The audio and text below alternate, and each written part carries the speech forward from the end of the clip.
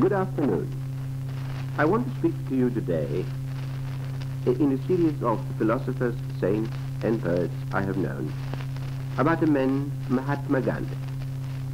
At no time in the history of mankind has one man, during his lifetime, had so many followers, so many admirers, so many people who would have gladly given their life for him than this one little, thin, dark man known to the world as Mahatma Gandhi. I said that at no time in our history had one man influenced the life of so many millions of people during his own lifetime, during his own sojourn in this world, while he walked and labored and taught among them, and this half-naked little Hindu, Mohandas Karamchand Gandhi, whose epitaph or honorific title, Mahatma, meaning in Hindustani, great soul, was given to him by the people as a title of the highest reverence and adoration and love. Let us make this quite clear, even at the risk of being too punctilious. We are not speaking here of the scourges of mankind, of the tyrants, dictators, kings and rulers, who while they were followed by the multitudes, while those people were seemingly willing to do their bidding, many of them, nevertheless, hated and feared and cursed their leaders. Turn the pages of history and look at those men from Alexander the Great and Caesar, Nero, Genghis Khan and Attila, from the pharaohs of old and Nebuchadnezzar, Hannibal to Charlemagne and Barbarossa, from Napoleon down to the dictators of our own day, whose names will remain a black curse in the memory of man, though even these last scourges of mankind, who have brought so much misery and destruction to so many countless millions, even they, as far as lasting influence is concerned, cannot be considered here at all. But let us, when we want to understand the Mahatma, think of those other great souls who founded the 6 great religions of mankind. Let us rather think of Moses, Jesus, Buddha, Confucius, Zoroaster, and Muhammad.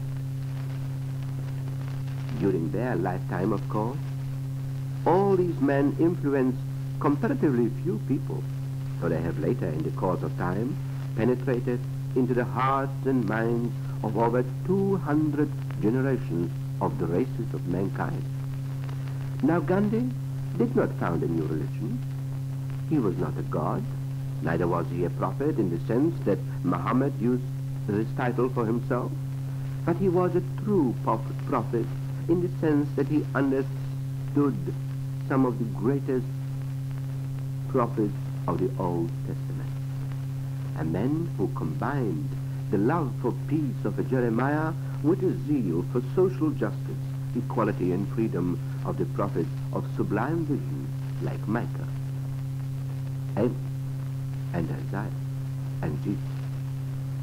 And yet, he was deified during his lifetime, in our own days, and by countless millions, and he was considered a godlike man. In short, he was a saint, and proclaimed as a saint not only in India. But Gandhi refused to accept the title of saint. It grieved him deeply when he saw that he was being worshipped as a superhuman being. Gandhi disliked even to be called Mahatma, great soul, and his friends and close disciples called him simply Bapu or Bapuji, meaning father. And very often he was formally addressed as Gandhiji. The suffix G is an endearing and at the same time a reverent form of addressing a distinguished person in India. Thus, for instance, Nehru, the present Prime Minister, is commonly referred to in India as Nehruji. I remember that during my stay in India, it happened that Gandhi's image was put up in one of the Hindu temples in Bengal, and the simple worshippers used to pray and sing the Vedas to his image and adorned it with garlands of flowers. It was widely reported in the Indian press. Now, when Gandhi heard about it, he wrote to Bengal in a severe tone, admonishing them and all those followers for their folly and forbidding them such idolatry and deification. I am not a saint, declared on several occasions.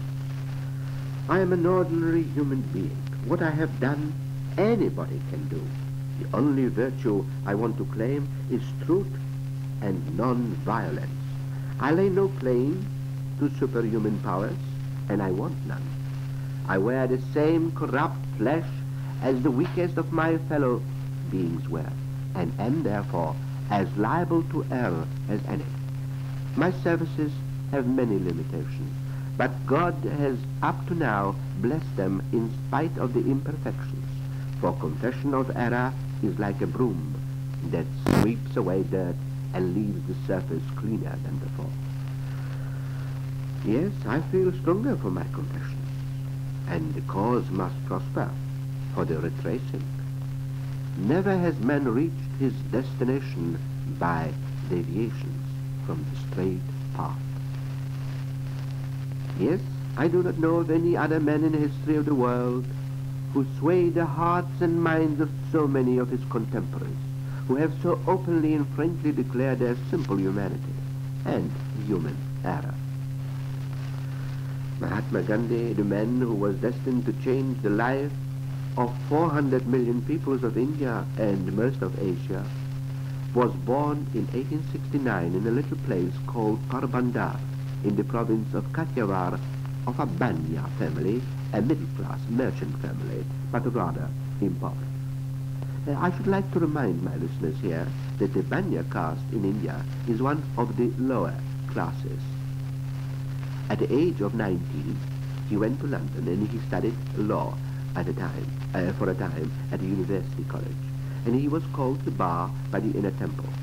He was so proud of his European clothes then, rather curious, that there are photographs that he had taken of himself wearing nonchalantly a silk top hat and a Victorian frock coat with winged collars and a bow tie. Just imagine Gandhi in such an attire. There is even a legend going around that so eager was Gandhi to break into the European society, particularly British society, with all its ensnaring promises, that he took even dancing lessons in London, and broke many of the Hindu religious laws by eating beef and other ritual violations, which he himself admits in his wonderful autobiography. After returning as a young lawyer to the Bombay High Court, he was called by a well-known business firm to go to South Africa, where he threw himself at once into a long and fierce struggle for the liberties of the Indian settlers in that country. He admits that he was not a very good lawyer, although a very prosperous one. He refused a great number of cases which would have been easy for him to win, but of whose morality and ethics he was not absolutely convinced. Very soon he gave up his lucrative practice altogether, relinquishing his large income as an advocate, and founded a colony with the help of his Jewish friends in Johannesburg for his compatriots on Tolstoyan lines near Durban. As the price he paid for his championship of the Indian grievances, besides being more than once arrested and thrown into jail, he refused frequently being insulted and injured at the hands of his opponents. This neither checked his energies nor deterred him from rendering service of marked loyalty to the government on 3 occasions, for he raised and commanded a Red Cross unit in the Boer War. He organized a plague hospital when the epidemic broke out in Johannesburg, and he led a stretcher-bearer party in the suppression of the Natal revolt in 1908. But his labors were not in vain. At last, in 1914, a commission of inquiry into the Indian discontent recommended the removal of several of the worst injustices against which Gandhi had striven, and he felt justified in leaving South Africa and returning home to India. There, a wider field of political protest awaited him, and he was soon at work organizing the Indian Congress and challenged the British Empire, not with an army or with guns, but with a sole force and non-cooperation. But let it be remembered here that some of Gandhi's greatest supporters in the struggle against the British Empire were some eminent Englishmen, as for instance the great English missionary C.F. Andrews, who brought the gospel of Gandhi back to England and challenged the British government, appealing to the conscience of the British public by proclaiming the holy struggle that Gandhi is carrying on for the liberation of India. There was another man, the men of the labor movement in England, men like Attlee, men like Harold Laski, who helped Gandhi. Together with another great European, Romain Rolland, who wrote the first book in Europe about Gandhi, this noble Englishman Andrews published a comprehensive book about a great soul under the name of Mahatma Gandhi's Ideas. Very soon, Gandhi became the central figure in the Indian freedom movement, and men like Motilalji Nehru, that is the father of Pandit Nehru, the present Prime Minister of India, gathered around him, and the great resistance movement began. Of course, Gandhi and his disciples were again and again thrown into prison, but the movement did not stop. The campaign for Satyagraha, literally meaning in Hindustani, insistence on truth or non-violence, disobedience and non-cooperation with the government, would spread to the hundreds of thousands of villages in the Indian peninsula. And yet another weapon that Gandhi had, and these were prayer and fasting. No other mortal man has ever accomplished more for his fellow human beings as Gandhi did with his fast. When Gandhi took on himself, frail as he was, living a life of the greatest austerity, which weakened his body so much that it looked a mere bundle of bones wrapped in a dark brown skin, when Gandhi began to fast, millions waited breathlessly, and the British Empire trembled. After years of struggle, after years of darkness and disappointment and seeming hopelessness, the little half-naked fakir won the liberty for his people. The last few years of his struggle, however, were embittered by the fratricidal feelings that were raging between the Muslims and the Hindus, and he was to see with his own eyes that the hour of India's freedom will be darkened by the hatred and bloodshed between the two religions represented by Pakistan and Hindustan.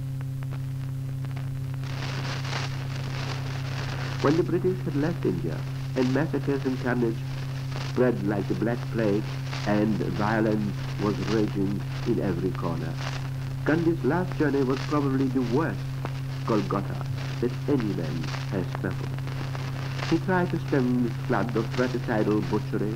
He threatened that he will fast unto death if these massacres will not stop. And so great was his hold on the people that wherever Gandhi arrived, people who ran amok, Muslims and Hindus, did stop and repented their bloodlust. But when it seemed that there was at last a chance for peace and reconciliation with the two free republics, Pakistan and Hindustan, will settle down to a peaceful cooperation, the hand of a mad, fanatical assassin put an end to the glorious life of Mahatma Gandhi. No assassination since Abraham Lincoln has shaken the world more. Gandhi was assassinated on January the 30th, 1948. That evening, Nehru, the Prime Minister, broadcasted to a broken-hearted nation, beginning with these words: "Friends and comrades, the light has gone out of our lives, and there is darkness everywhere." And speaking extemporaneously, without script or preparation, Nehru continued, "The light has gone out," I said, and yet I was wrong. 1,000 years later, that light will still be seen in this country and the world. For that light represented something more than the immediate present. It represented the living truth, the eternal truth. On February the 2nd, he addressed the Indian Parliament and said, that is, Nehru said, "In the ages to come, centuries and maybe millenniums after us, people will think of this generation when this man of God trod the earth, and will think of us, who however small, could also follow his path and probably tread on that holy ground where his feet had been. Let us be worthy of him.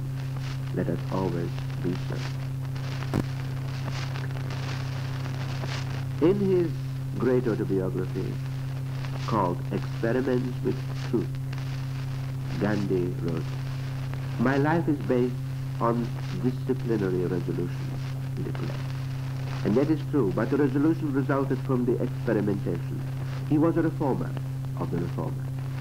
But the reform began in his heart, and he moved out by way of individuals to the millions. Self-purification preceded social purification. The path of self-purification, he said, is hard and steep. To attain the perfect purity, one has to become absolutely passion-free in thought, speech, and action. To rise above the opposing currents of love and hatred, attachment and repulsion. C.F. Andrews, that great Englishman that I mentioned to you a minute ago, said, Mahatma Gandhi's estimate of human conduct will be found to center in three cardinal virtues, recurrent in all his writings, and these are truth, loving kindness, and inner purity. His insatiable desire for knowledge led Gandhi to read John Ruskin's famous little book, Under This Last. He could not lay the book aside, he writes. It gripped me. Johannesburg to Durban was a 24-hour journey, and the train reached there in the evening, but I could not get any sleep that night. I determined to change my life in accordance with the ideals of this book. And there it is, truth to be acted upon. The book brought about an instantaneous and practical transformation in my life. It captured me. The teaching of Under This Last I understood to be, one, that the good of the individual is contained in the good of all. That a lawyer's work has the same value as the barber's, inasmuch as all who have the same right of earning their livelihood from their work. That the life of labor is the life of the tiller of the soil, and the handicraftsman is the life worth living. I arose with dawn, ready to reduce these principles to practice.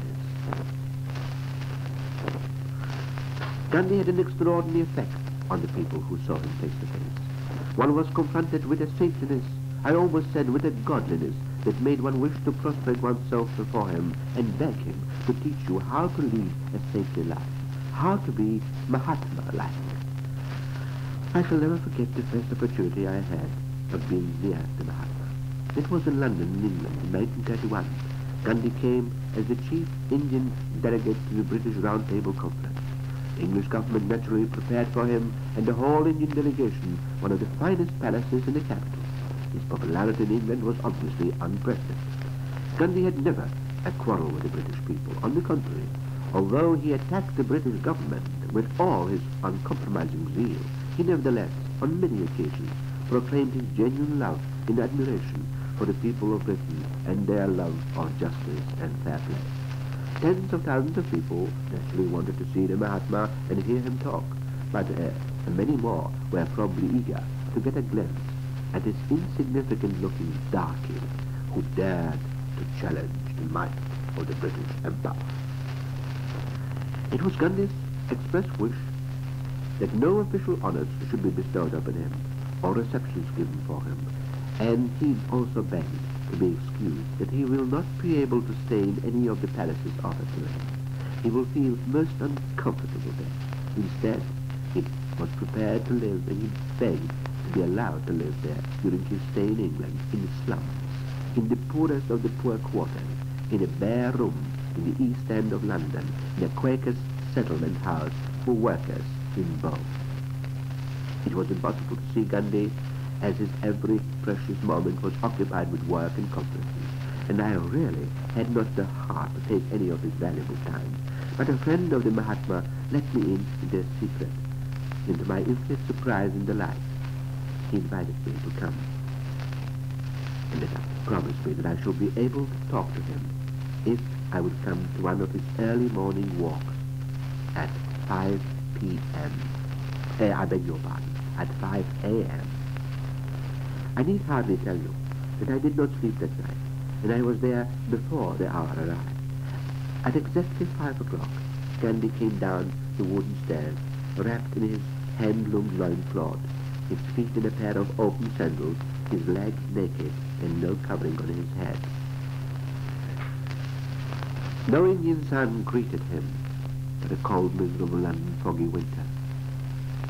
He looked like any Indian Oriental beggar or wandering yogi that you meet in the streets of Bombay, Calcutta, and Delhi. But when he greeted you with his hands folded and held before his mouth as if in prayer, you felt as if a divine presence came over him in his utter humility and simplicity, and you thought of the refrain of the famous hymn of Gandhi's beloved Surdas, Nirbala Kebala Rama. He is the help of the helpless, the strength of the weak. You felt that you are in the presence of one of those rare spirits that walk the earth in the guise of a frail, emaciated, unprepossessing little body. He greeted you as if you were his dearest friend and inquired about your personal life, as if this were his only concern at the moment. His humility made you feel sometimes almost uncomfortable. Nevertheless, you saw that it was absolutely genuine, and not the assumed modesty of the so-called great ones. But when Ghandi began his walk, supporting himself with a staff, this frail little man with his spindly legs marched like a boy of 15, and I had almost to run to keep pace with him. Ghandi talking all the time about life in India, about his hopes for a settlement with the British government, about the conditions in Europe, and about the hopelessness of violent revolution. But above all, about the spiritual conditions of modern man and the role that India may play, that is a free India, in the future in restoring to men the spiritual values of life, without which life is a mere toilsome road to perdition and oblivion. The last time I saw the Mahatma was in 1946 in India, when Pandit Nehru, the Prime Minister, invited me to come and stay at the Mahatma Street, the ashram in Pune. Of course, Nehru was not then yet the Prime Minister. He was waiting for us in the garden, taking his evening walk, leaning on the shoulders of his two young, beautiful girls, his granddaughters, Mani and Ava. He looked much older and more frail. He was after a long fast. He invited us to his bungalow, where we sat on little cushions on the floor, and the lovely Indian hymns of the Upanishads were chanted by his disciples and by the Mahatma himself. Two books that he loved most, the Upanishads and the Bible. And I remember the melody that still lingers with me to this day of this chant from the Upanishad, and the words of his own beloved hymn, Nebala Kebala Rama. He is the help of the helpless, the strength of the weak. And the words written about the most sublime bard of the English language by Ben Jonson. He was not of an age, but of all time. The world will never see his like again, came to one's mind when you looked upon Mahatma Gandhi. Good afternoon.